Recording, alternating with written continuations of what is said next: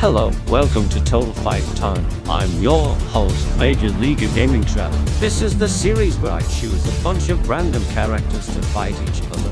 We will learn about their powers, strengths, weaknesses to see who would win a fight or not. Alright, let us see the fighter for tonight.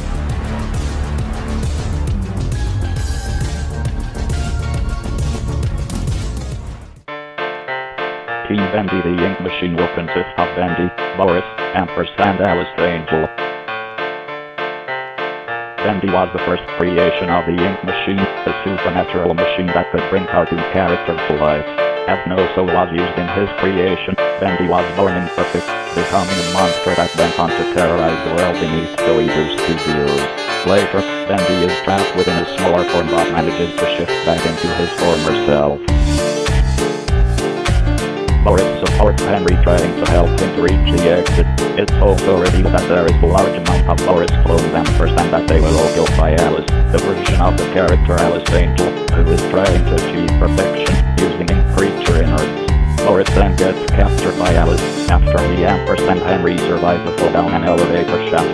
After being captured by Alice Angel, he became Boris, but right after he confronts Henry, he gets quickly killed by him. Alice Angel is the main rival of the ink demon himself, seemingly possessing the soul of Susie Campbell. Alice has been lost her sense of self, becoming Alice Angel both physically and mentally. Now, she harvests organs from imperfect Boris clones in order to keep her form together.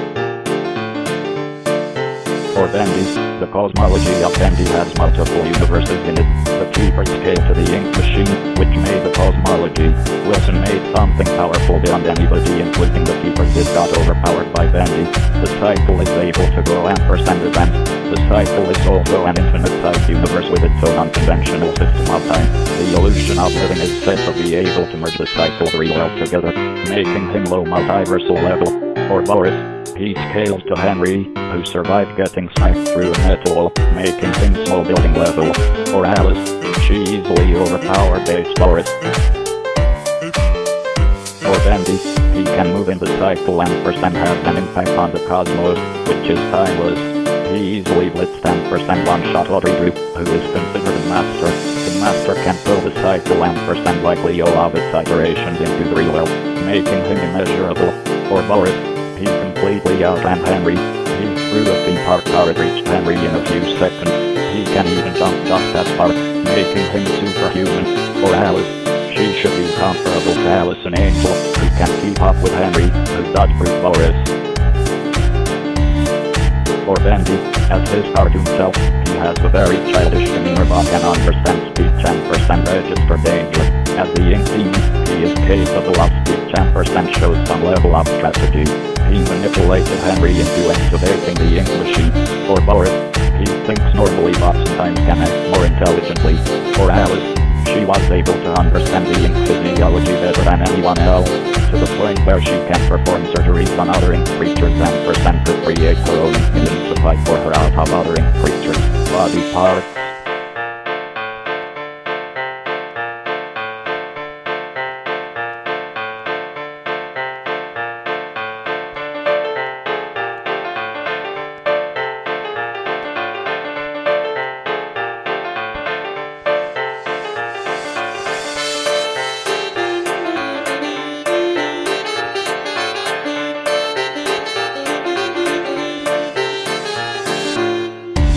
Bendy, if someone is able to get rid of all of the ink, Bendy won't regenerate.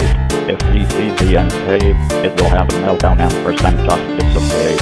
For Boris, normal Boris is afraid of the dark. His self's chest is open, so it's very much more vulnerable than any other part of the body. For Alice, she is mentally, emotionally unstable. Overall, even with those flaws, Team Bendy is still very deadly and very dangerous. Slender Man is a malevolent demonic entity and urban legend who psychologically traumatizes his victims before abducting them and fusing them with the trees in his forest. For high school friends decide to summon Slender Man after overhearing some of their male friends aiming to do so. Unbeknownst to them, they would end up chickening out of fear. After the four girls watch a video on a site dedicated to the monster, Katie ends up disappearing a week later. A week after the disappearance, the remaining girls investigate her room, discovering that she was researching the Slender Man prior. He easily toppled a tree upon his awakening, making him low level. His tentacles can rush average people before they react, even when they try to run, making him superhuman.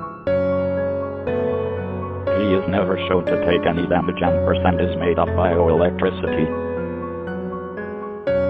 Slender Man's primary method of tormenting people is psychological, driving them insane with horrific visions.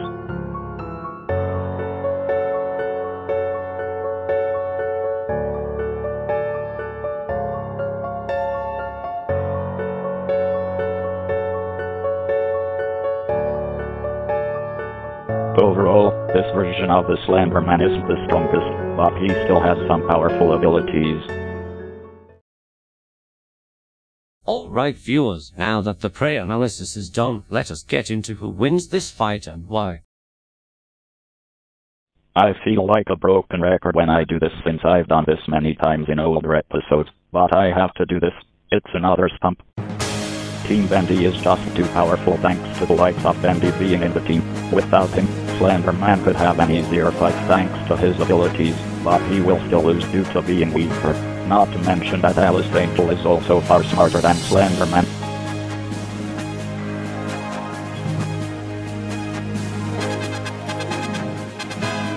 Now, if you want to see a final face-off with Bendy going up against the Administrator, let me know through the voting poll. Next time on Total Fight Time.